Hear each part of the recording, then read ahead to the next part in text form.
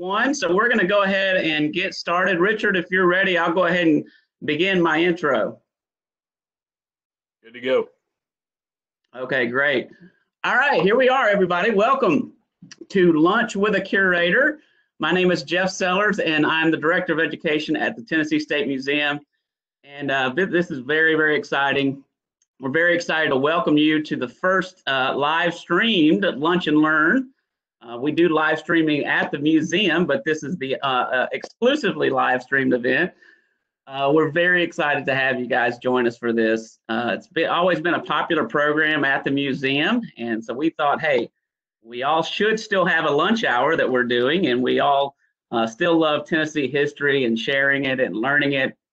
We've got a great group of curators and educators at the museum who can deliver some great Tennessee history. So why don't we keep it up? And so every Wednesday at 12 o'clock, we'll meet right here, and we'll invite one of our curators to give a talk on a Tennessee topic of their choosing. It could be a historical topic, it could be a particular part of our collection, or it could be a little bit of both. We'll feature different graphics and artifacts from our collection. So I hope you have your lunch.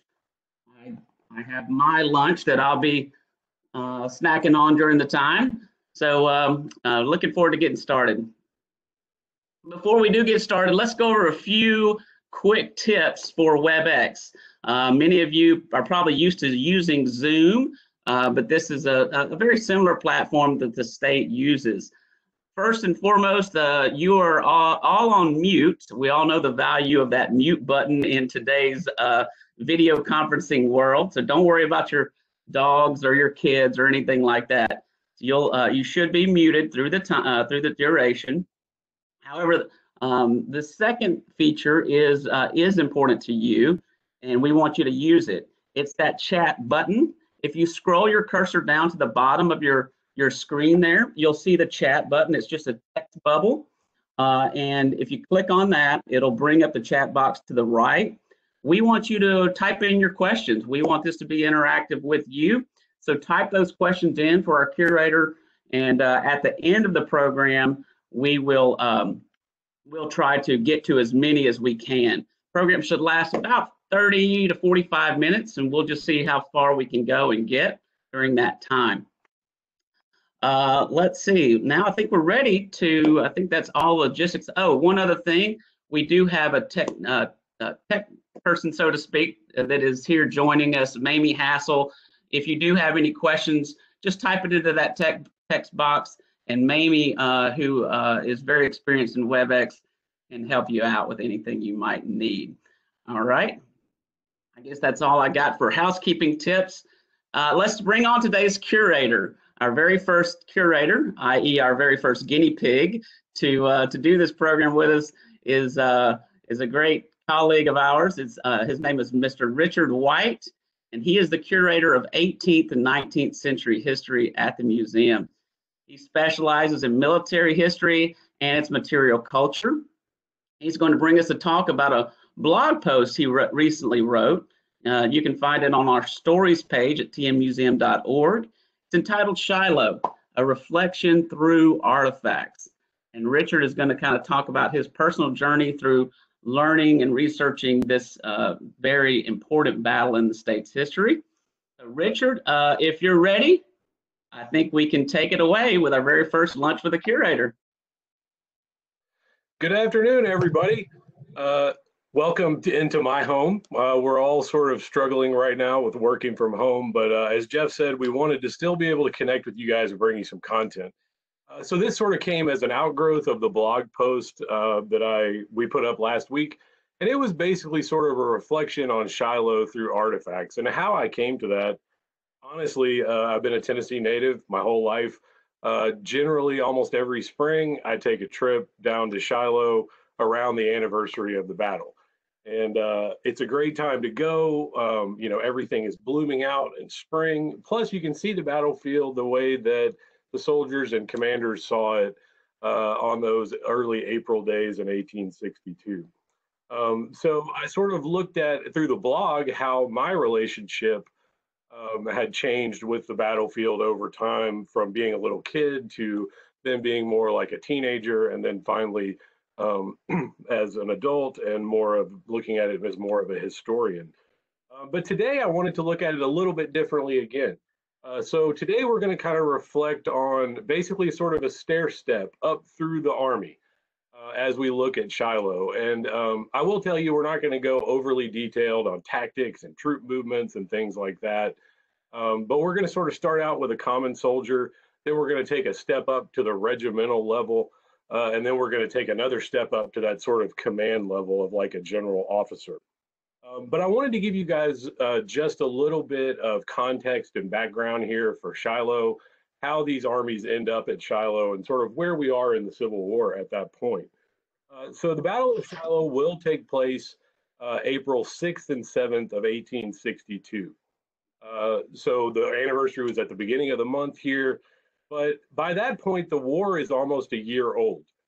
You've had a couple of sort of large battles, but nothing on the scale that Shiloh will be. And that's one of the things I think it's such an important battle. It's one of the most major battles that took place in our state. But over the course of 2 days, you have a combined 24,000 casualties, and that's killed, wounded, missing, and captured. That casualty total amounts to more casualties in a single event than had happened in all of the American wars up to that point combined. You think of the American Revolution, the War of 1812, the Mexican-American War, you're going to have more casualties in 2 days at Shiloh than you had in all of those wars combined.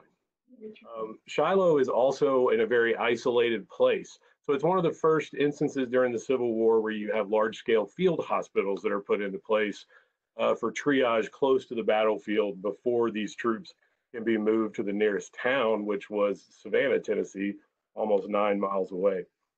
But early in the war, the Union war effort is basically to create an incursion into Tennessee by the avenue of the Tennessee River or the Cumberland River, or both.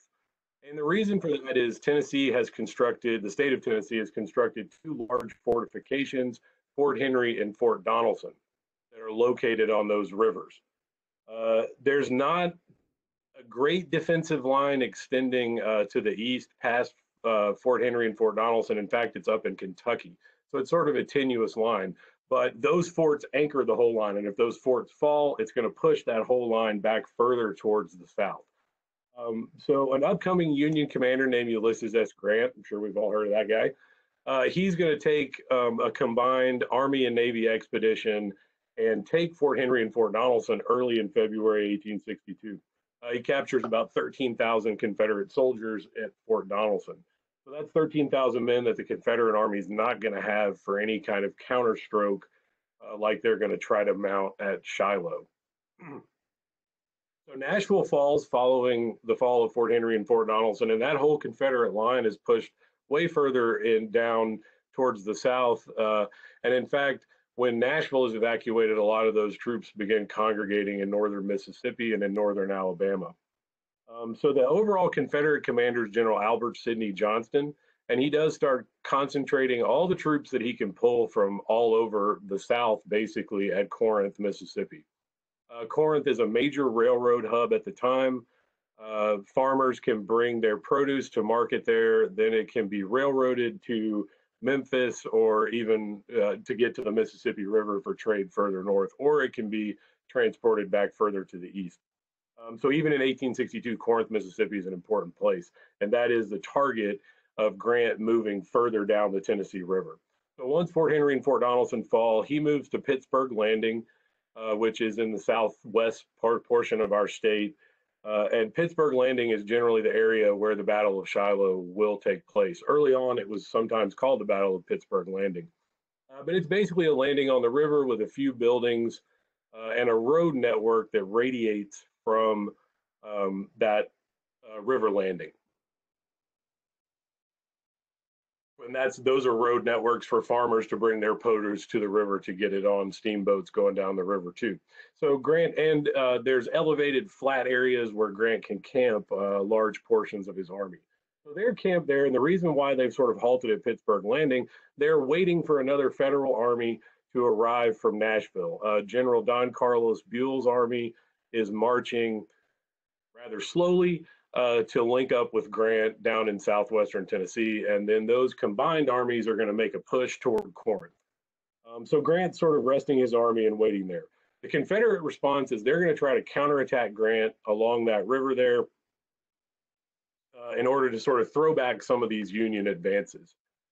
I'm now going to share my screen with you guys, and we're going to sort of start. I'm going to show you some images and things.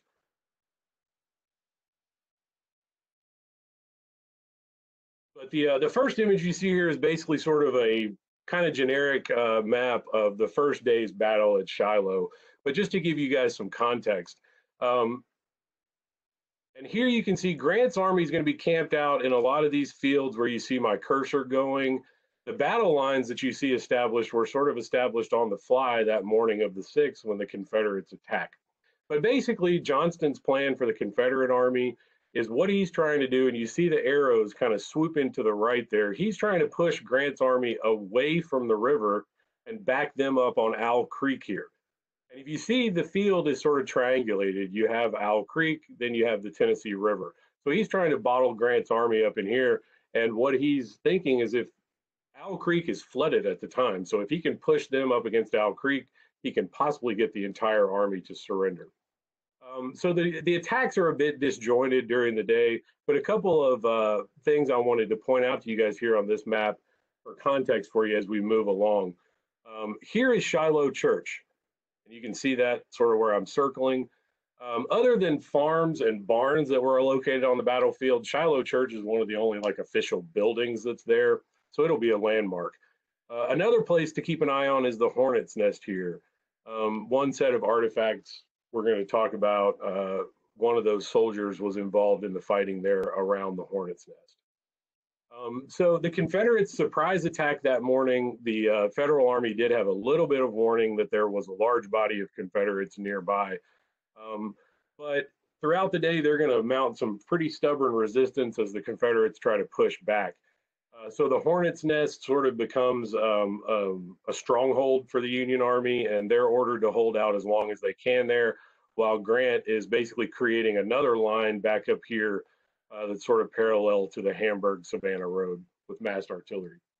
Now, the night of the first day, once everything settles down, late in the afternoon of the 1st, General Johnston for the Confederate Army is mortally wounded, and he will bleed out on the battlefield. So command goes to General PGT Beauregard. And so the attacks become a little disjointed because you don't have that command cohesion, and things sort of settle down for the night. Well, overnight, Grant is going to bring gunboats up into the Tennessee River that will shell the Confederate positions all through the night, and Buell's army from Nashville begins to arrive. So overnight, Buell's army is transported across the Tennessee River, and in the morning, Grant has major reinforcements. So the Battle of Shiloh basically goes, the first day goes one direction, the second day goes almost exactly the opposite. So Grant has all these reinforcements, and his army is going to attack south and push the Confederate army almost all the way back to Corinth, Mississippi. So that's sort of Battle of Shiloh in a nutshell there, really quick. And now I want to transition to talking about some artifacts that are in our collection. And all the images that I'll show you here, I will say, are not necessarily from the collection, and I'll try to highlight which ones are and aren't. But I pulled some others from internet images just to give you guys some context for what we're talking about. But what I sort of decided to do here is, like I said earlier, we're going to take this kind of step up through how soldiers and regiments and commanders experience this battle. And so the first person that we want to focus on is a gentleman named James Barclay Rosser. And the letter you should now see there on your screen was written by James Barclay Rosser to his sister, Elizabeth Rosser, on April 7th, 1862. So he's writing this letter the night of the second day of the battle. Now, Rosser's regiment is the Louisiana Crescent Regiment. So I do apologize, he's not necessarily a Tennessean, but we have this fantastic letter in the collection. It's actually a battle letter, we call it, because he is recounting what he did over the last couple days during the Battle of Shiloh. So we'll come back to that letter here in just a second. But keep an eye on that. You've got a stationary heading up there that says "Onward to Victory" and a representation of Lady Liberty carrying the American flag. So James Barker Rosser is a member of the Crescent Regiment, which was recruited in New Orleans, Louisiana in 1861. And it carried the name of the Crescent Regiment for about a year throughout the war. And finally, they're designated the 24th Louisiana Infantry. But they do still carry that Crescent Regiment nickname throughout. Now, this is an unidentified soldier from that regiment. So again, I apologize. It's not a picture of Rosser, but this is generally what a Confederate soldier would have looked like in 1861 and 1862. We know that he is in a Louisiana regiment. I'm going to zoom in here for you because his belt buckle is the Louisiana State Pelican belt buckle. So this gives you an idea of what Rosser's companions and comrades in his regiment would look like that day at the Battle of Shiloh. And at this point in the war, most of those Confederate soldiers still had very nice, fully outfitted uniforms. This was before you sort of got into the more ragged Confederate later in the war. Now, the next image here is for you guys to see sort of the area that Rosser and his regiment were fighting in. We'll zoom in a little bit on that. This is a rather famous and popular lithograph that is used in association with Shiloh in a lot of sources and publications. But it is called The Hornet's Nest, and it was done by an artist named Tor de Thulstrup in 1888. But Rosser's Crescent Regiment is going to be involved in the fighting at the Hornet's Nest, and in fact, his regiment will be involved in the surrender of Prentice's command there at the Hornet's Nest late in the afternoon of the first day of the battle. So a couple things to point out to you here. The Hornet's Nest, Shiloh is a very wooded battlefield, but at the time of the war, you had farms. So they had these nicely manicured fields that were great fields of fire for infantrymen and artillery. The Hornet's Nest, you can see, was more wooded. And that's probably one of the reasons why they were able to hold out longer during the day, because they were so well dug in. But this is the sunken road that they used basically as the establishment of their line. And the gentleman you see here on the horse is General Ulysses S. Grant. And we have documentation that Grant at least visited the Hornet's Nest line one time during the afternoon, explaining to Prentice that he was creating a new line and he was hoping that Prentice could hold out for as long as possible. So let's go back, look at our letter here. And I do want to read you guys an excerpt from Rosser's letter.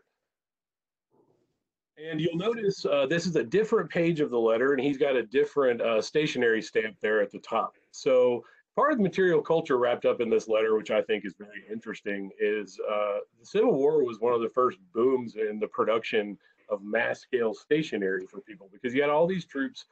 The average soldier had never traveled more than 10 miles from his home in his life. So they're all going off on what they see as this great adventure. And the letter writing, because the population is so literate at the time, the letter writing is fantastic, and voluminous communication between soldiers and family at home. So you start seeing the rise. Sutlers would sell the stationery to soldiers in camp. Usually had some form of patriotic theme attached to them. Now, I'm not going to read you guys the entirety of the letter here. And in fact, I've left out some of his experiences of the actual battle. Do it. What I'm kind of highlighting here is this is a test, and sure enough, here I am. Sorry guys, I'm getting a lot of feedback from somebody else on here. What are you doing? But basically, we're going to go through the letter, and there'll be some parts where I've left out things that talk directly about the battle. But what we're looking at basically is Rosser's experience, the experience of him being a guy on the firing line. What do you mean wash? What'd you wash? The struggles that he went through throughout the battle there. So again, this letter was written April 7th. I'm trying to turn this thing down, and I don't know how. It is after Rosser's regiment has retreated to Corinth, and he's actually in his tent there writing this letter. Me, like in all of Nashville, I am the only attendee. There are 3 panelists and 1 attendee, and I'm the only one that says Etherington. Sorry, guys, I'm picking up a lot of conversation from some people on here. For those of you who are joining us on the phone, just know that we do not have the ability to mute you. So anything that you are saying over the phone, everyone can hear you. Those of you who are joining via computer, you are muted. But if you're joining us via phone or tablet, I do not have the ability to mute you. So please do be aware that everyone can hear what you are saying. So just be aware of that going forward. That's why we're having a little bit of feedback issues. Sorry, Rick, go ahead. No, I just wanted to make sure everybody could still hear me. So again, these are some excerpts from the Rosser letter. And towards the end there, it'll give you kind of the coup de grace about the stationery he's writing on here. But his letter is written over the course of a couple of days. And it's actually a pretty epic letter. He's written on like 2 pieces of stationery for a 6-page letter, which is pretty long by Civil War terms. But he starts the day before the battle begins. So up next morning before daylight, and then we marched through rain and mud nearly all day and camped in about 4 miles from the enemy's camp. Heard their drums beating that night. It was very cold and we were not allowed to build any fires and not even to speak aloud to one another. We were then out of provisions as it is impossible to carry more than 2 days' rations in our haversacks. I had a piece of cracker and cup of coffee without sugar for my breakfast. My feet blistered so badly I could scarcely walk. We were put in motion then on Sunday morning early to meet the enemy. This is the day of the battle. And we're skipping ahead a little bit because he's going to talk about getting to the battlefield. We then made a flank movement and caused General Prentice's command to surrender to our regiment. And he's talking about that fighting around the Hornet's Nest there. Colonel Smith received his sword. During all this engagement, I was so sick and my feet so sore I could hardly keep up, and we all threw away our blankets when going into the fight. The ground was covered with things of all descriptions. We had to sleep in their filthy tents, and I got wet being near the opening where the rain came in. Besides, the tents were full of bullet holes and the rain came right through anyhow. My feet were so wet and I was completely worn out. The Yankees had in their tents every luxury and comfort. Lots of provisions of every imaginable kind. We supplied ourselves with oilcloths, overcoats, shoes, hats, etc. I ate some cheese and sardines and oysters that they had, and I am writing with one of their pencils on their paper. So I think that's sort of an interesting thing in his letter there. The Confederate regiments did overrun a lot of Union camps that first day of the battle. So it appears that Private Rosser there captured him some stationery and a pencil, as well as some other things, so he could write this letter home to his sister. He did manage to survive the war, and we have a couple of other letters in the collection that don't deal necessarily with battles, but deal more with just talking and catching up with family members. I do want to show you guys the next slide here. This is the Louisiana Crescent Regiment Monument at the Battle of Shiloh, or at the Shiloh National Military Park, excuse me. And the monument was one of the first Confederate monuments that was placed on the field. And we'll see a little bit later on the first monument. But here you've got, there's always a lot of meaning in the monuments you see on battlefields. So here's the large crescent moon, which was a symbol of a lot of those Louisiana regiments.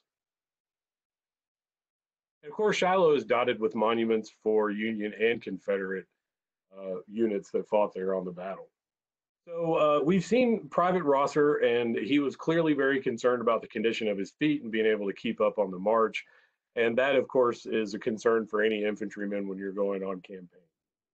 And it's often difficult, and especially with the type of shoes they had in the Civil War, to maintain your feet through those types of engagements.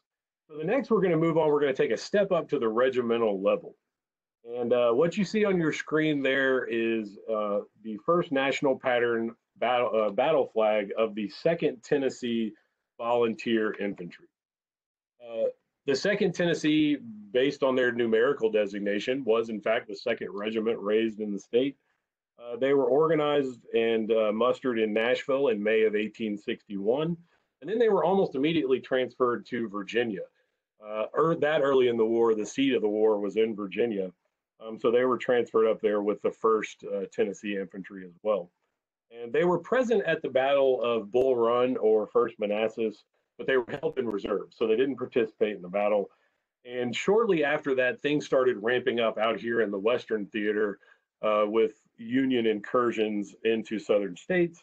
So those, the 1st and the 2nd, were transferred back to Tennessee to become part of Albert Sidney Johnston's growing army there at Corinth. But when they're sent back, and we'll come back to the flag here in a minute because we're going to talk a little bit more in depth about that. But when they're brought back into Johnston's Army of the Mississippi, they're going to be brigaded with Patrick Renane Claiborne. And anybody who has any basic knowledge of the Civil War knows Claiborne is a pretty famous and pretty popular general on the Confederate side, especially out here in the Western Theater. But the image you see there is a pastel portrait that was done by S. Waters in 1895 that is part of the museum collection. Claiborne was a native of Ireland, and he had been in the British Army prior to coming to the United States.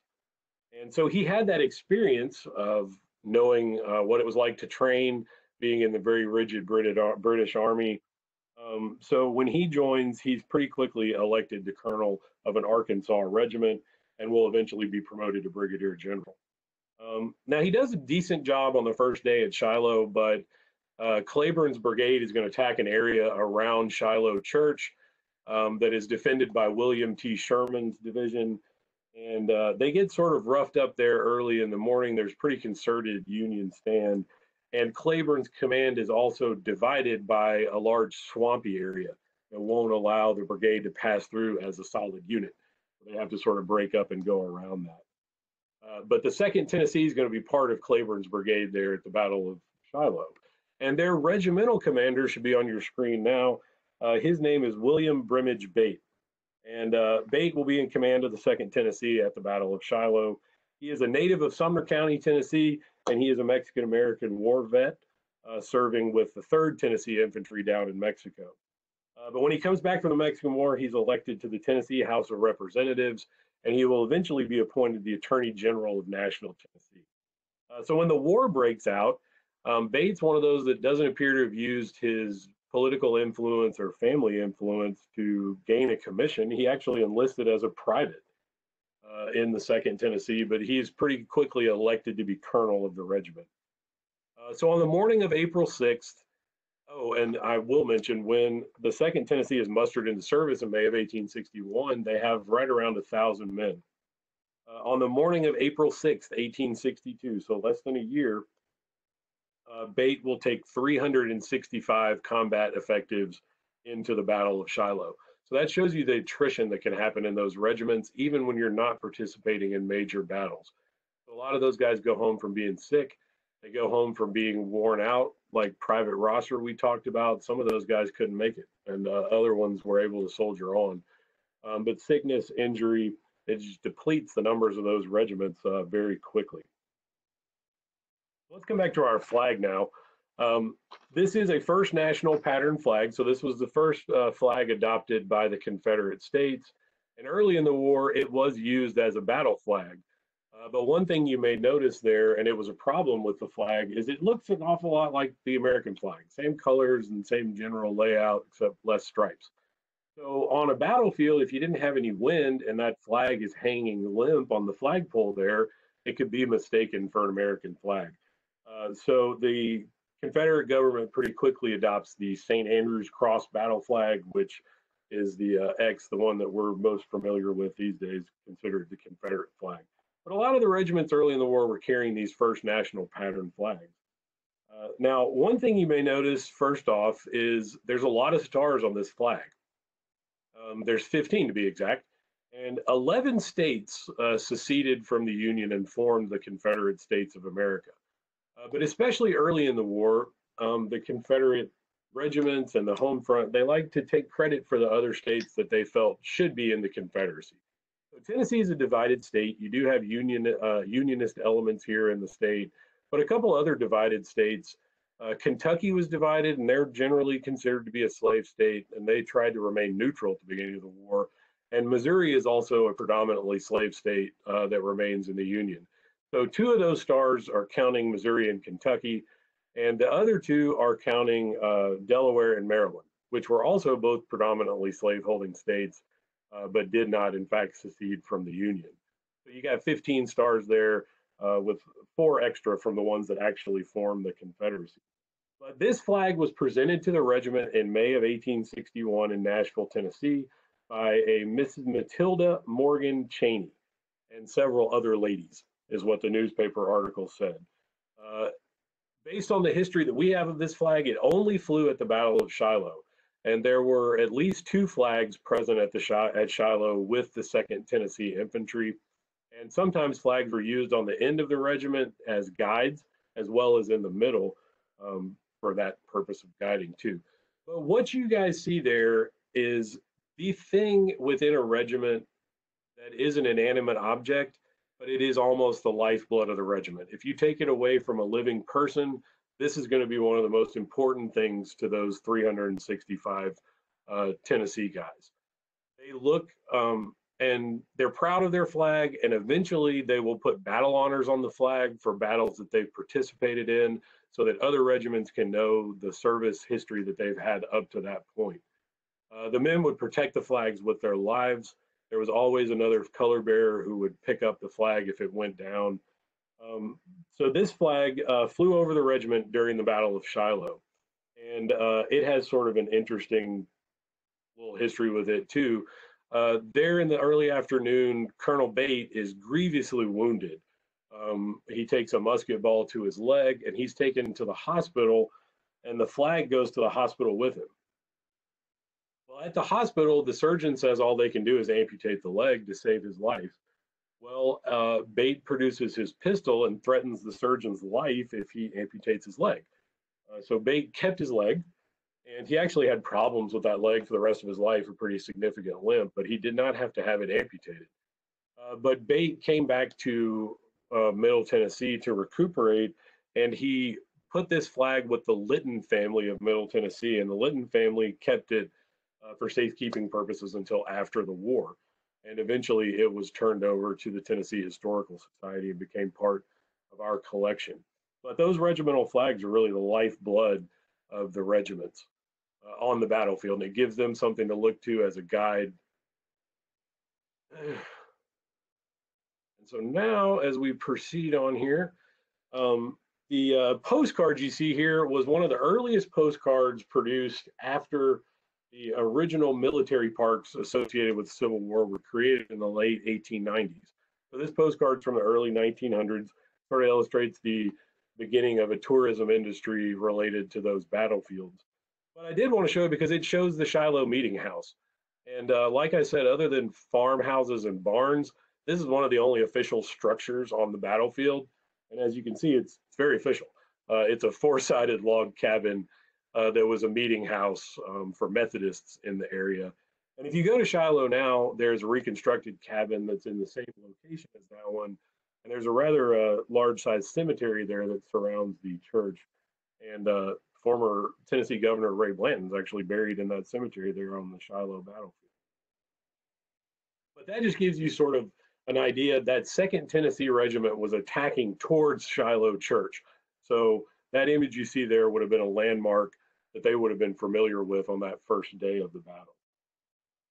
And then we have another postcard that's from that early period, and I wanted to show you this one, blow it up there for you a little bit. This is the 2nd Tennessee Monument that was placed on the battlefield at Shiloh, and this was the first Confederate monument placed on the field at Shiloh. So it was dedicated in 1903, and they raised funds by veterans of the regiment had subscription cards, and they would subscribe to pay a certain amount towards the monument.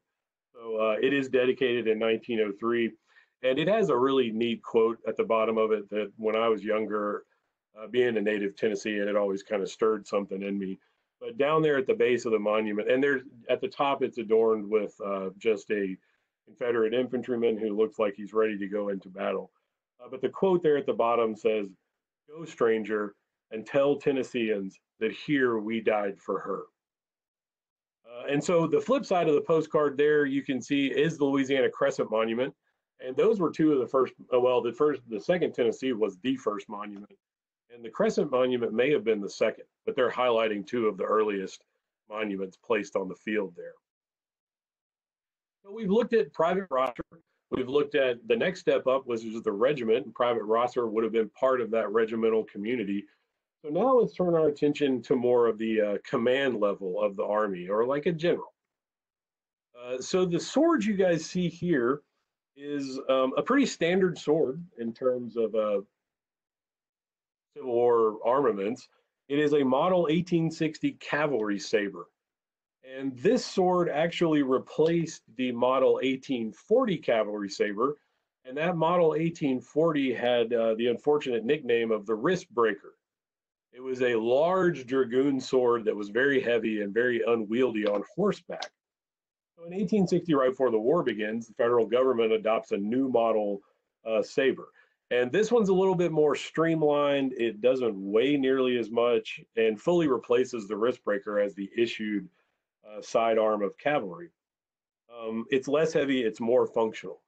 Now, there are types of swords generally that officers carried called field and staff officer swords, but a lot of high-ranking officers preferred the cavalry saber because it did have a little bit more heft to it. Felt like you were carrying a bit more of a significant weapon. And of course, cavalry troops use these in battle circumstances, fighting. General officers generally use their swords to direct troops on the battlefield. And you could always see the officer there waving the sword above his head. So this, the swords you guys see there, I don't want to reveal everything quite yet, but the sword you see there was on the battlefield at Shiloh. The gentleman you see here in the next image is Major General George H. Thomas of the U.S. Army. Thomas was present at the Battle of Shiloh. He comes in as part of the reinforcements that arrive overnight with Buell's army. But Thomas is a native Virginian. So when Virginia secedes from the Union, Thomas chooses to stay loyal to the Union. And this caused such a rift within his family that his sisters actually took his portrait and turned it around towards the wall. So he was facing the wall, and apparently the portrait was never turned back around. So he never really was able to reconcile with his family. But Thomas will become one of the most successful Union generals. And at the Battle of Shiloh, his career ascending in that direction has already begun. He has won the first major Union victory in the Western Theater at the Battle of Mill Springs in Kentucky in January of '62, so just a couple months before the Battle of Shiloh. But he turned back a Confederate force that was trying to occupy a portion of Kentucky. So Thomas is generally sort of touted early in the war as kind of a hero when the Union war effort was looking for heroes that they could find. The photograph you see here was actually taken in 1863 in Murfreesboro, Tennessee. But the lithograph you see here, and it's kind of dark, and I do apologize for that, but it's meant to be a night scene, so we're going to come in a little bit on it. But this is the scene that would have greeted Thomas at Shiloh Landing on the night of April 6, 1862. You can see the side of a large steamboat here, and the decks are just crowded with hundreds of Union soldiers. And the Buell's Army of the Ohio had marched to a point opposite Pittsburgh Landing right across the river, and they were using these steamboats to ferry the troops across the river and unload up the landing there. This is actually one of the first stops if you go tour the Shiloh battlefield. So if you've been down there, you're familiar with where this image was taken. But that's sort of what would have greeted Thomas that night when he arrived on the battlefield. And a lot of Union troops during the day had become disorganized and had been pushed back towards the river. And there were supposedly thousands of Union shirkers kind of cowering down there on the bluffs as these fresh troops came in. And it did sort of give them a little bit of confidence to maybe try to go relocate their regiment. Well, let's come back around to our sword here. And the big reveal here is that this sword belonged to Major General George H. Thomas. And oftentimes officers will have several different swords. They are presented swords by their troops. for different occasions or different anniversaries. And those are really fancy, elaborate, generally engraved swords. But the one you're seeing here was General Thomas's functional sidearm throughout the Civil War. It was made by Ames Manufacturing Company of Massachusetts, and he purchased it almost immediately following the Battle of Mill Springs. And we were recently able to acquire this sword, and we consider it to be one of our star effects, one of our really important artifacts. But it's on display in the Battle of Nashville case because there's a little bit more of a feature about Thomas there, because Thomas commanded the Union Army at the Battle of Nashville. But we have great provenance on this sword, and there's a couple of engravings on it. Right here on the back of the counter guard where you're seeing me point, Thomas actually had the sword engraved when he ordered it from Ames. So engraved there on the top side of that is George H. Thomas, U.S. Army. Then on the cap back here on the end, after the war, Thomas never had any children. So on his staff was his nephew named Sanford Kellogg. And at the end of the war, Thomas presented this sword to Sanford Kellogg as sort of a memento of his service during the war and his faithful service to Thomas. So Kellogg had it engraved on the back of the cap here, and it says, "This saber was used by General Thomas all through the Civil War and presented to Colonel Sanford C. Kellogg, U.S. Army." So the documentation, we know specifically of 3 swords that Thomas owned at the time of the Civil War, and this is the one that he carried. So this was present on the battlefield at Shiloh. Thomas's troops were basically held in reserve on the second day. They were not really needed, but they did deploy on the battlefield and were ready to advance if they were needed. But Thomas, from this point on, Thomas will ascend in the Union pantheon of high-ranking generals. And by the end of the war, in my opinion, he's sort of right there behind Grant and Sherman as being some of the most successful generals of the war. He'll command the Army of the Cumberland for almost the remainder of the war. And like I said, he's in command of that army at the Battle of Nashville, which the Battle of Nashville is generally considered to be one of the most well-orchestrated battle plans of the Civil War. The plan that Thomas laid out was just executed perfectly there. As we come back to our image of Thomas, there's plenty of pictures of him floating around out there that he had taken of himself during the war. This is the only one that has the sword in it. So that sword there you see is the one that I just showed you that is part of the museum collection. And again, this image was taken in Murfreesboro in June of '63. But Thomas had had the sword for more than a year before that. But it is the one that he carried for the rest of the war. And if you're familiar with the Battle of Chickamauga, he earned his nickname there, the Rock of Chickamauga, by holding Snodgrass Hill. So I always imagine that that sword was probably used by Thomas rallying those troops on Snodgrass Hill that day. So let me get out of sharing my screen with you guys here.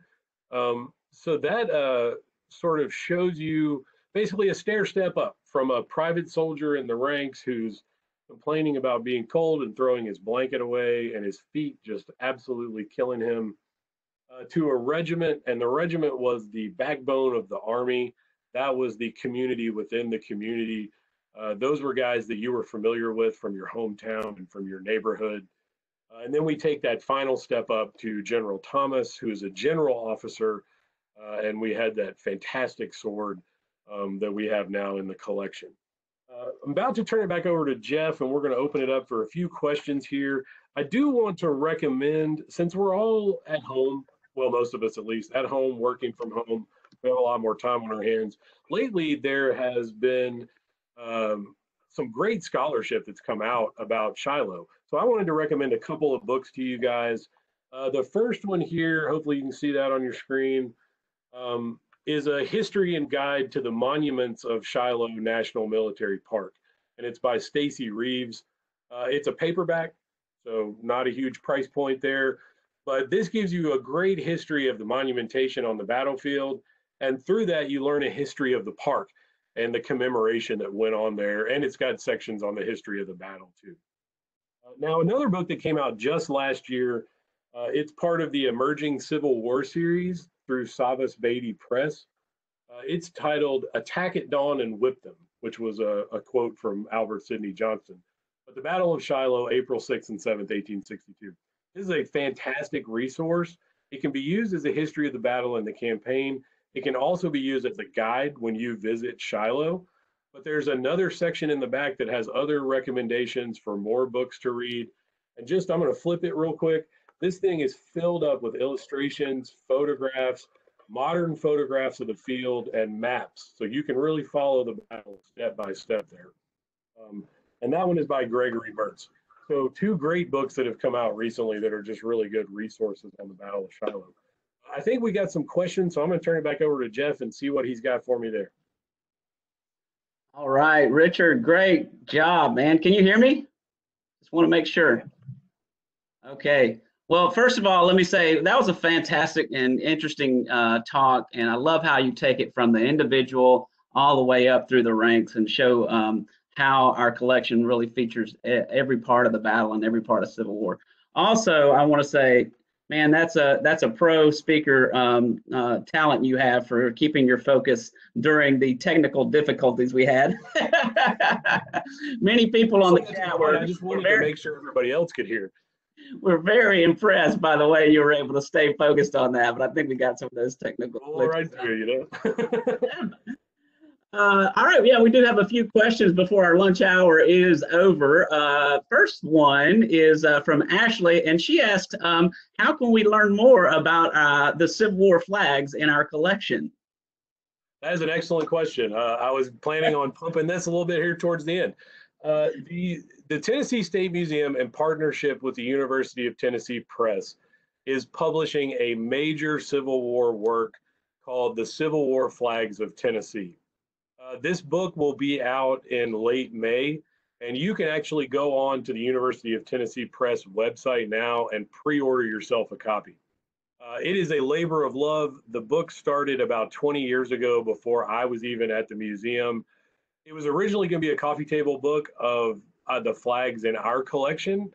It then expanded to being every known Civil War flag that we could find in the state of Tennessee or even outside the state of Tennessee. So basically any flag that was associated with Tennessee during the Civil War. So you've got Union and Confederate flags that'll be represented in the book, garrison flags, battle flags, personal Bible flags that people carried. The publication's coming in at 700 and something pages, and it will be color illustrated with photographs of the flag. So we are really looking forward to that. We think it's going to be a resource that will stand for years to come with the flags that are associated with Tennessee.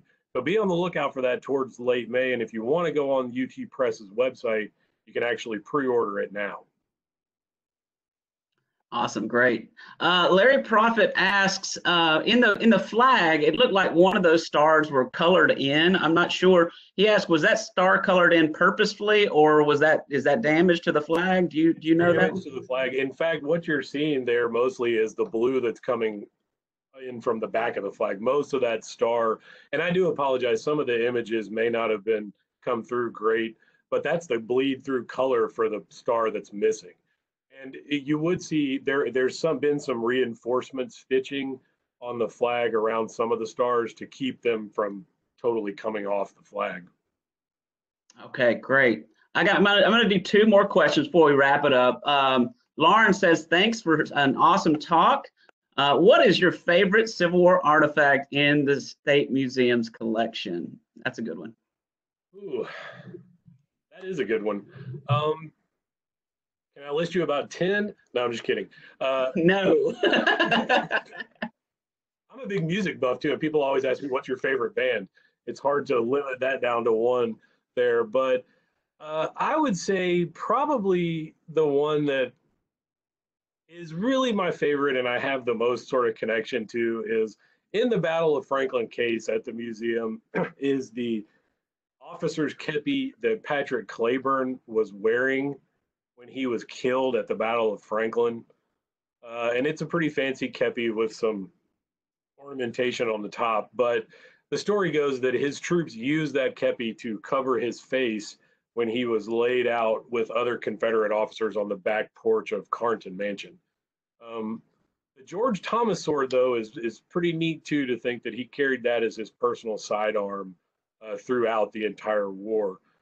So those, I guess, there's two. Those are two really big ones. And I'm also a huge fan of our flag collection. I've always been very interested in Civil War flags. Awesome. That's great. That's great. We're getting so many great questions here. Richard, I'll share these questions with you after, because we simply can't get to them all, and maybe you can help some of our guests today with some of their questions, if you wouldn't mind. Maybe we can talk about how we're sure. I'm happy to answer any questions. Yeah, there's one about the Rosser letter, and maybe getting a transcription as a primary source for our students who are all at home, like mine in the next room over right now. So that's a great idea. Absolutely. And the Rosser letter, like I said, I kind of cut it up, and I was really just talking about sort of what he was experiencing as an individual, not necessarily the regiment or the fighting. It's about a 6-page letter, and he does, I mean, you can talk about the battle because he talks about his experience during the battle. It's a great letter. Great letter. Yeah. Another question comes in, says, you mentioned that one of the generals did not use his family connections to move up in rank. Was that common for soldiers to do that? Well, on different levels, yes. At the beginning of the war, and we were talking about Bate, who had been a Tennessee politician, so he's a known entity within the state. And you had a lot of those people that petitioned the governor for command of a regiment, or even to be made a general, command a brigade or a division. So early in the war, you've got the connection. The first guys that get popped up into those positions are former Army officers, so guys who have been to West Point and have been formally trained. But then you do have political generals, guys that get appointed because of the party they're in and their support is needed by a politician, or you have the connection of being a pretty prominent citizen, like Bate would have been. He had been involved in politics, has a rather good business. Nathan Bedford Forrest is another one that he's basically a millionaire slave trader and plantation owner at the beginning of the war, but he enlists as a private. Now, of course, he pretty quickly bumps up in rank. So you did have some of these people that went into private and they rise pretty quickly, but others, and especially you see the political connections in the Union Army that get people promoted rather quickly. So it's just different, it works different for different people. Right.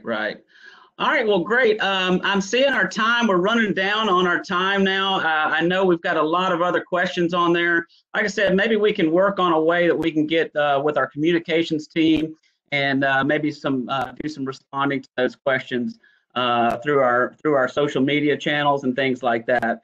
But I think this is maybe a good time and place to leave it here for now. Richard, I want to say thank you so much again for being our guinea pig. You really set the standard for us, and what a great presentation. Thank you so much. Thank you guys for coming. I really appreciate everybody that was here with us. All right, well, thanks. And folks, for you all, thank you so much for tuning in to our very first live stream. We're here with you through this challenging time for us all, but we can still share and learn about Tennessee history. Next week, please take note of this. We'll have our next curator, and that's going to be Rob DeHart.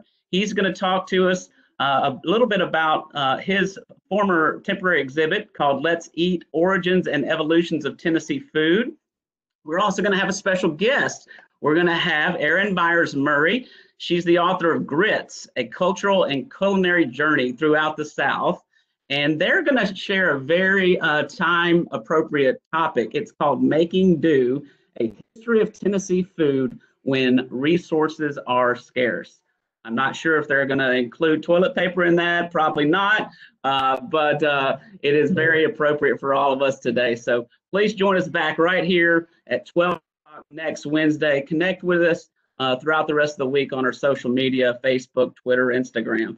And we look forward to seeing you right back here next week. That's all we got for now. Thank you so much for joining us. We'll see you next time.